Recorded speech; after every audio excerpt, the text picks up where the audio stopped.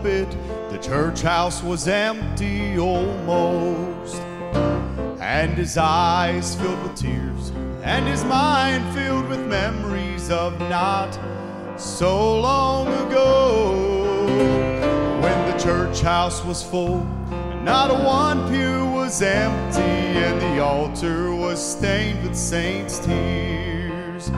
But as he stands there this morning, he sounds out the warning, once again letting them know that there's a heaven to gain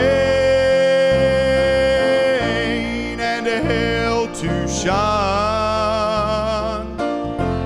The way is still straight, and there's a race to be run. You can live as you please,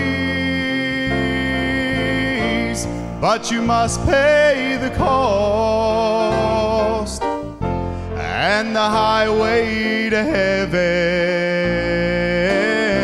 still goes through the cross. Now some of his members thought he was old-fashioned, unwilling to change with the times. So they found other churches, more modern-day preachers who were willing to let things go by. But the old preacher stood for what he believed in and what he had preached 40 years. As he stands there this morning, he sounds out the warning, once again letting them know that there's a heaven to gain and a hell to shun. The way is still straight, and there's a race to be run. You can live as you please, but you must pay the cost, and the highway to heaven still goes through the cross.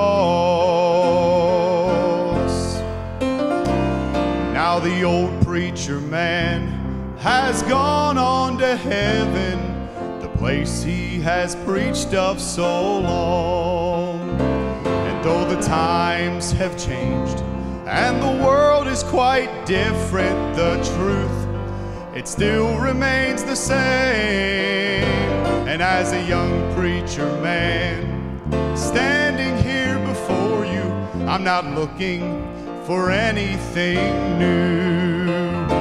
I'll ask for the old paths, where is the good way, and I'll preach this same message to you, that there's a heaven to gain and a hell to shun. The way is still straight, oh, there's a race to be run. You can live as you please, but you must pay the cost, and the highway to heaven